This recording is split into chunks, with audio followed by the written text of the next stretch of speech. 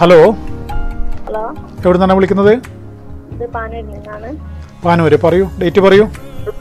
1982 29/4.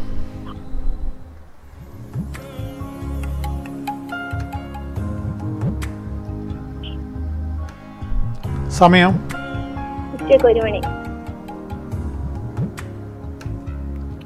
ആരുടേതാണ്? എൻ്റെ ഭർത്താവിൻ്റെതാണ്. ഇതാണ് ഭർത്താവിനെ കുറിച്ച് അറിയേണ്ട വിഷയം, പറയൂ. ഭർത്താവ് ഗൾഫിലാണ് ജോലി. 3 വർഷം മുന്നേ സൗദിയിലായിരുന്നു. ശരി. അവിടെ നിന്ന് ജോലിയുണ്ട്, പക്ഷെ ശമ്പളം കിട്ടായിട്ട് ഭയങ്കര പ്രശ്നത്തിലായിട്ട് നാട്ടിൽ വന്ന് എന്നതിന് ശേഷം ഇപ്പോൾ 1.5 വർഷമായി പോയിട്ട് ഖത്തറിലാണ് പോയത്. ശരി. ഇപ്പോൾ ഒരു ശരിയായ രീതിയിൽ മുന്നോട്ട് പോകുന്നില്ല. ശരിയായ രീതിയിൽ മുന്നോട്ട് പോകുന്നില്ല. ശരിയായ രീതിയിൽ മുന്നോട്ട് പോകാൻ വലിയ തടസ്സങ്ങളൊന്നും കാണുന്നില്ല. ആ തടസ്സം ഉണ്ടായിരുന്നത് മാറ്റം വന്നിട്ടുണ്ട്. ഇപ്പം ജനുവരി ആയതിനു ശേഷം ഒരു കമ്പനിയിലേക്ക് കേറിയിട്ടുണ്ട്. അതാണ് ഞാൻ പറഞ്ഞ മാറ്റം വന്നിട്ടുണ്ട്.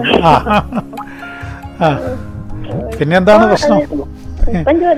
അതെ, അല്ലേ, ഞാൻ പറഞ്ഞല്ലോ, അതിപ്പോ 30 ദിവസമുണ്ട് ശമ്പളം കിട്ടാൻ.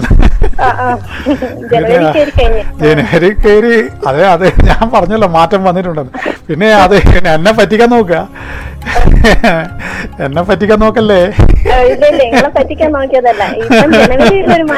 അതെ, അപ്പൊ അല്ല, അത് മാറ്റം വന്നിട്ടുണ്ട്. അതിലേക്ക് ഇനി കൂടുതലായിട്ട് ആ ശമ്പളമൊക്കെ കയ്യിൽ വരും. അതിന് കൂടുതൽ നന്മയിലേക്ക് തന്നെയാണ് ഭർത്താവ് വരാൻ പോകുന്നത്.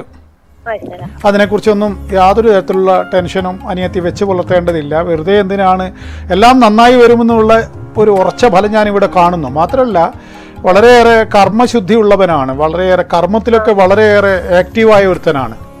അതേപോലെ തൻ്റെ കുടുംബം മര്യാദക്ക് നോക്കണമെന്നൊക്കെ വിചാരമുള്ളവനാണ്. അപ്പോൾ അതുകൊണ്ട് തന്നെ അതുപോലെ തന്നെ അയാൾ ഉയർന്നു വരുമെന്ന് തന്നെയാണ് ഞാൻ ഫലം കാണുന്നത്. പിന്നെ എന്താണ്, ആർക്കും അങ്ങനെ വകവെച്ചു കൊടുക്കുന്നവനല്ല, അതൊരു പ്രത്യേകതയാണ്. അതുകൊണ്ട് വിദേശത്താകുമ്പോൾ അതൊക്കെ ഒരു പ്രശ്നമാണ്. അപ്പോൾ അതുകൊണ്ട് നല്ലോണമാണെങ്കിൽ നല്ലോണം, അല്ലെങ്കിൽ നീൻ്റെ പണി നോക്കുന്നുള്ള രൂപത്തിലുള്ള ഒരുത്തനാണ്. അപ്പോൾ അപ്പോൾ അതുകൊണ്ട് ആ ഒരു ഇത് അയാളെ ചില പ്രശ്നങ്ങൾ അയാൾക്കുണ്ടാകും. അത് നിമിത്തം അത് അന്യനാട്ടിലായത് കൊണ്ടുള്ള പ്രശ്നമാണ്. അത് ഒന്ന് സൂചിപ്പിച്ചേക്കണം. തൽക്കാലം ഒന്ന് നമ്മൾ അന്യനാടല്ലേ, തൽക്കാലം ഒന്ന് അങ്ങനെ വലിയ ഇത് മസിൽ പിടിക്കണ്ടെന്ന് ഞാൻ പറഞ്ഞെന്ന് പറ. ഏതായാലും ഇവിടെ പിന്നെ ഒരു തരത്തിലുള്ള കുഴപ്പങ്ങളും വരുന്നില്ല. എല്ലാം നല്ല നിലയിൽ ഉയർന്നു വരും എന്നുള്ള 100% ഉറപ്പിച്ചു പറയാൻ പറ്റുന്ന ജാതകമാണിത്. കാരണം അതിൻ്റെ കാരണവുമുണ്ട്, കർമ്മപുഷ്ടിയാണ്. തൻ്റെ കർമ്മം വളരെ കറക്റ്റായി നീങ്ങണമെന്ന് വിചാരിക്കുന്നവൻ തന്നെയാണ്. അപ്പോൾ അത് ഏറ്റവും പ്രധാനമാണ്. ഒരു മനുഷ്യൻ്റെ ജീവിതത്തിൽ തൻ്റെ കർമ്മങ്ങൾ, അതായത് കർമ്മം, ശ്വാസം കഴിക്കുന്നത് പോലും കർമ്മമാണ്. കർമ്മം എന്നുള്ള വാക്ക് വലിയ അർത്ഥത്തിലാണ് ഉപയോഗിക്കുന്നത്. പക്ഷേ ഏത് തരത്തിലുള്ള കർമ്മവും നല്ല നിലയിലായി വരണം എന്നുള്ള ഒരു ഉറച്ച ബോധ്യമുള്ളൊരു മനുഷ്യനാണ്, ചെറുപ്പക്കാരനാണ് ഇയാൾ. അതുകൊണ്ട് തന്നെ ഇയാൾക്ക് അത്തരം വ്യക്തികൾക്ക് കൂടുതൽ ഉയർച്ചയുണ്ടാവുമെന്നാണ് പറയുന്നത്. അതുപോലെ ചെയ്യുന്ന ഏത് ജോലിയും വളരെ സത്യസന്ധമായി ചെയ്യുക എന്നുള്ളതും ഇയാളുടെ പ്രത്യേകതയാണ്. അപ്പം അതുകൊണ്ട് എന്തായാലും ഒരു മോശവും വരില്ല, നല്ല നിലയിൽ തന്നെ ആയി വരും. എല്ലാ സൗഭാഗ്യങ്ങളും വന്നണിയും. വലിയ വീടൊക്കെ പണിയാൻ സാധിക്കും. ഒരു തരത്തിലുള്ള പ്രശ്നങ്ങളും ഉണ്ടാവില്ല. വലിയ വീട് പണിയും. അതിന് കുറച്ചുകൂടി കഴിയട്ടെ. ഇപ്പം ട്രാക്കിലേക്ക് വന്നുകൊണ്ടേ ഇരിക്കുകയാണ് അയാൾ. അപ്പോൾ ആ ട്രാക്കിൽ വന്ന് നല്ല നിലയിലേക്കായി വന്നാൽ മാത്രമേ വീട് പണിയാൻ പാടുള്ളൂ. വീട് എന്ന് പറഞ്ഞിട്ട് തിരക്ക് കൂട്ടരുത്. നല്ല വീട് പണിയാനാണ് വിധി. അപ്പോൾ ഈ പൈസ ഇല്ലാത്ത സമയത്ത് വീട് എന്ന് പറഞ്ഞാൽ പിന്നെ നല്ല വീട് ആയിരിക്കില്ല അത്.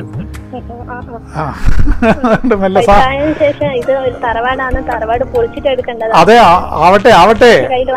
ആ പൈസ കയ്യിൽ വരട്ടെ, ആദ്യം പൈസ കയ്യിൽ വരട്ടെ. വെറുതെ ഭർത്താവിനോട് ഇത് ഇപ്പം പൊളിക്കെന്ന് പറഞ്ഞിട്ട് അയാളെ വിഷമിപ്പിക്കരുത്.